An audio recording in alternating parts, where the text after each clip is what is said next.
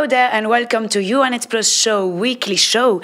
You talking to me. Here today we're going to talk about austerity in Europe, the positive and negative impacts. And in front of me I have two guests, two members of the European Parliament, Mr. Lambert van Nistelrooij from the Christians and Democrats, hello, and Mrs. Elisa Ferreira from the Socialists and Democrats. Hello, and welcome to you both. So I don't know if it's the first time that you are both in a debate all together. Your first time? I think so. Yes. Okay, so a big and new experience. So first of all, in few words, the austerity policies put in place in Portugal, your country, Mrs. Ferreira, what do you think? Do they have been effective or not? Well, first of all, thank you very much for this debate. It's very important and very timely. Well, I think we had the need to do some adjustments in Europe. We recognized that it would be important to change some of the policies that were not delivering, but the austerity program didn't work at all. I think it was the adjustment was too strong.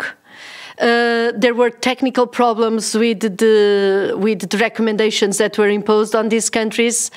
And so instead of reshaping the countries, and in particular my own country, to become more competitive, the outcome was that we triggered huge recession, huge unemployment, a loss of wealth. And now young people, the most well-prepared people, they just decided to immigrate. So even conditions for future growth have been seriously jeopardized. So I think we need to learn with our mistakes, and I hope we do in the future, understand that we have got to be technically very, very sound when we make these kind of recommendations. And you, Mr. Roy, in your country, the Netherlands, maybe it's a richer country than Portugal, but how do you see these austerity policies? Okay, in the Netherlands we were right on track. We could reach our 3% target already, and then the banking crisis came, you know, originally from the United States, came to Europe, and then we went down with our results. But now, even in this year, we are again under the 3% and on track, and even youth employment is getting better and better. So do you think it's a good solution? So of course, you have to, if you are sick, you go to a doctor. The doctor says that you have to recover, and he gives you some medicaments or other things. So let's be fair and say that there was an enormous problem, and the biggest problem for Portugal, for instance, is that you have more high roads than Germany. And that's the really reason why, if you don't invest correctly, you make not the progress that you want. You want to say something, Mrs. Yes, Ferreira? I didn't understand what it was. It was high roads that you mentioned. Yes, I am the rapporteur in the European Parliament for the investment funds. We have some 400 billion for the next years to invest. And we have said now that we spend less in roads. Portugal has 60% more high roads per capita than Germany. And they send the youth out. This is what you told. This is an own policy that was not correct. So in terms of own delivery in the States, this is also important. Don't just blame Europe. Yes, but last October, the International Federation of Red Cross say that austerity has been pushing Europe into social and economic decline. And actually, the Spanish Red Cross has even launched a national appeal to help Spanish people. So we actually have our correspondent, Spanish correspondent, and she will ask you a question about the social and health effects in Spain. Hello, hola, Andrea. Can you hear me? Hi. Yes, you can ask your question to our guests. Yeah, I would like to know what they think about the Spanish health and social service budget that have been subject to large cuts. I mean, in 2012, we lose the 13% of investment in Spanish health, and in 2013 it was nearly 16%. And I would like to know how can you explain all these cuts to the citizens when you know the salaries of, for example, regional politicians or ministers are quite high. do the politicians have any responsibility on the crisis? And are you going, or someone is going to pay for that, apart from the citizens? I'm totally aware of the fact that the cuts have also touched, for instance, healthcare and social services. That's the same in the Netherlands. In the Netherlands, we now have a cut of over the years, of some 25% of this social help for health. And we created new systems for insurance, for instance, so that you don't only get the money from the state or your regional government or your community, but you have an own self-insurance. So there are other possibilities to strengthen people and to keep a good level of living. But I'm aware that there has been a big slowdown and a lot of people have got into problems. And even, for example, in Greece as well, we see that people cannot even pay for the health care. So, Mrs. Ferreira, you want to react? Europe has developed very, very strong imbalances. So the situation in the north and situation in countries from the periphery or the center, they have completely different situations in terms of the economic welfare, social welfare, capacity for young people to find jobs. So, and these imbalances, they are growing far apart. And after the crisis, they went even more far apart. And the kind of damage that we are doing in the health services in Spain, in Greece, in Portugal, is really against all the principles, the basic principles of the European integration. And we are losing the old people, we are losing the public services, and we are losing our competitiveness. So this simplistic way of these ones are in a bad situation because they did wrong, and these ones are very well because they did right, is completely misleading, and it's too simplistic. We have decided to create a monetary union. So you let go your budget, you go your own policies, you let go your currency. So you let go a lot of things. And just is putting in the second place. And just competition doesn't really bring things in a convergent way. They fall apart. And this came, and the crisis came. Don't forget that it was yourself who said that the crisis came from the financial markets. And it was because of financial markets and not because of having airports and we having roads that things fell apart. They fell apart because for too long we didn't regulate or supervise financial markets. Mr. Van Nistelrooij, can you react about this? Yes, please. Yeah, I think there is a mix of these causes because the report that we got last week in the Parliament, looking back, was that there are fundamental causes in the economies in the southern states. And as I said before, the main point is that you don't produce, that you don't export enough. And if you don't export, you cannot spend the money. Look to Greece. Greece hardly makes anything. Greece does not export. And you cannot spend money. This is an easy economic rule if you don't produce and export. And this is the backbone of the new economy. And young people understand that they should not leave from Portugal, but produce in the region north. I visited, all industry has gone, so they should think about reindustrialization and also, let me say, for energy friendly production and like that. They have great chances, but the policy should be changed. So more exports, but what about cuts? So we will come back to some cuts with a Polish student who also wants to ask you both a question. Hello from Warsaw. Hello. My name is Pavel, as I was presented. I've got a question. One question. 10 years ago, many young people in Poland got a job, could benefit from additional training. I mean, post-graduational education. This was good for us, for young people, who could improve their skills, and it was good also for bosses who had more qualified employees. Now, with the crisis and the politics, the employers reduced costs, and there are no more chance for employees to have these trainings. Is there any European plans to resolve this problem? Mr. Van Nistelrooij. Yes, thank you for the question. I understand the necessity to have training. And that's why we have changed the contribution of the social fund from 16% of our total funds to 23%, to give specially training of young people more emphasis, more possibilities. And this is something that can be done in your country. Poland gets the most of all the funds, of the structural funds. So go ahead. And you, Mrs. Ferreira, what do you think? So there's some money to put on trainings. Yes. Be careful. Use very, very carefully the structural funds. Kind of accusation that Portugal did a lot of highways was most of them were financed by the regional fund. From the investment, 1/3 goes immediately to the member states that are as the suppliers of this kind of help. And then you are blamed because you need infrastructures.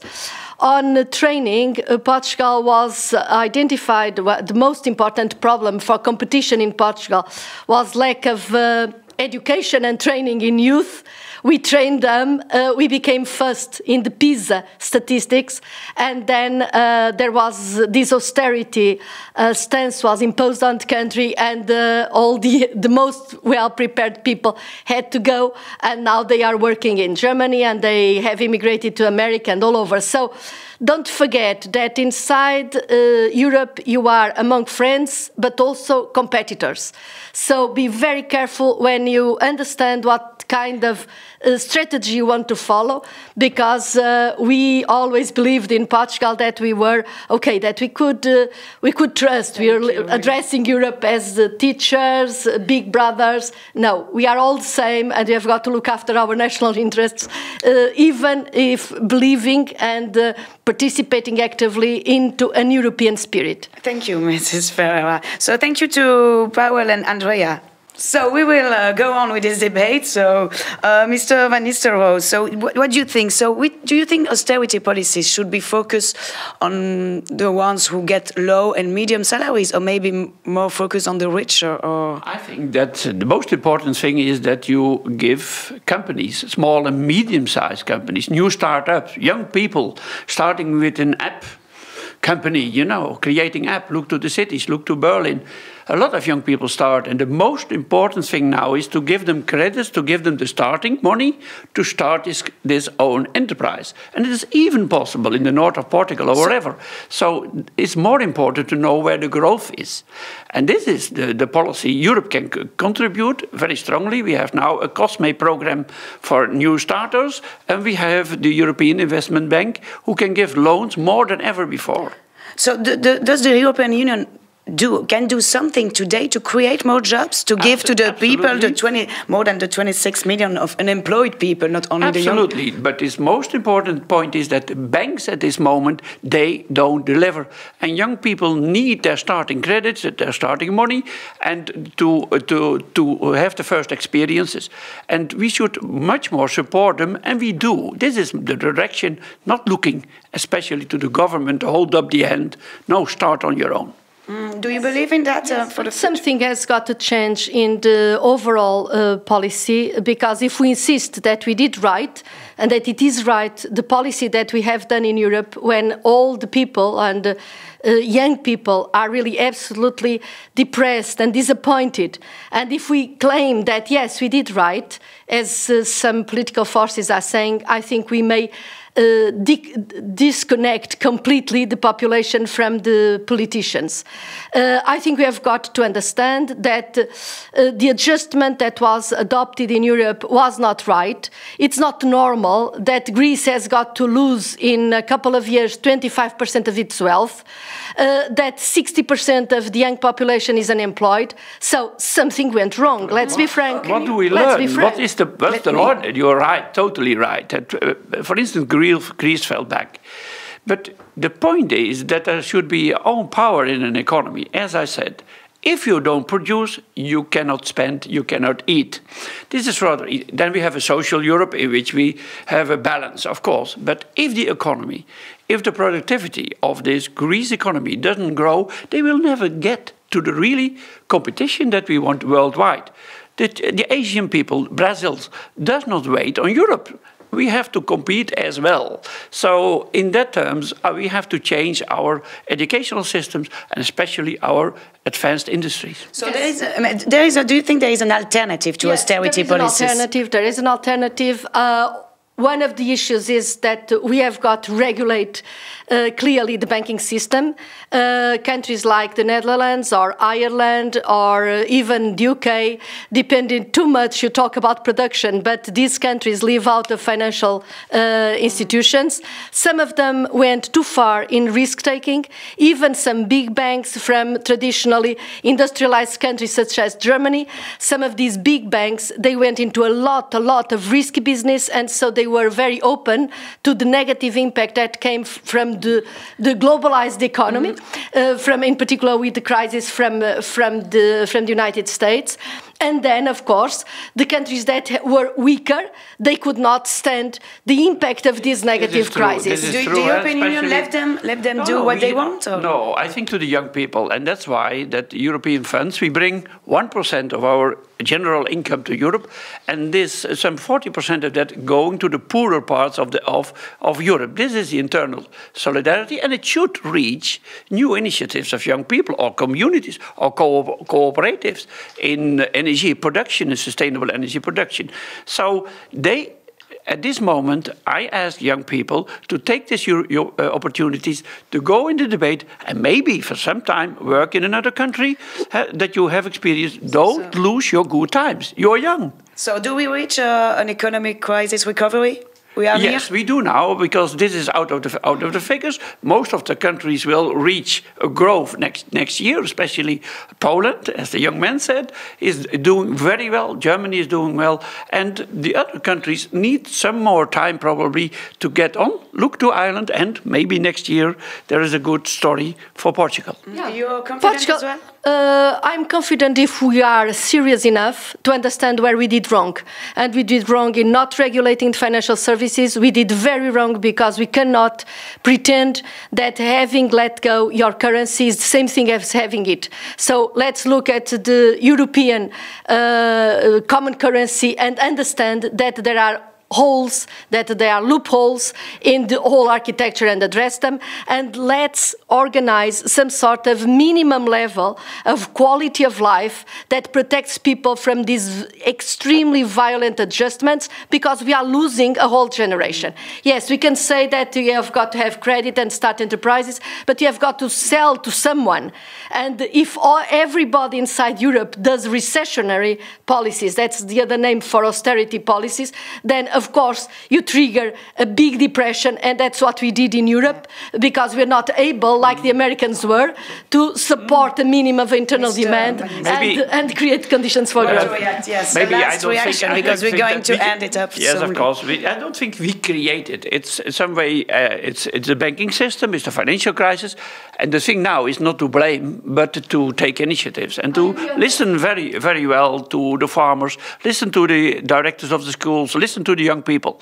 And especially, I think there can be a quick recovery. I see the next years going up, and that's what EPP supports strongly. So what we are going to reach is the European elections. So what are you expected? I think I will be re-elected. My place on the list, personally, I will advocate for personal votes, because I'm now at the seventh place, and we are only 4. But I did in the past very well in my region to get people vote on me. Every week, one day, I listen to young people and to others.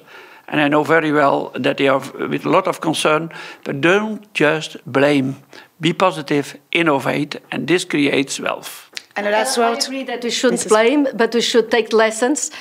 For the recent past, we had no proper discussion of the strategies, because we had the dominant position of the right on the Council, the Commission and Parliament.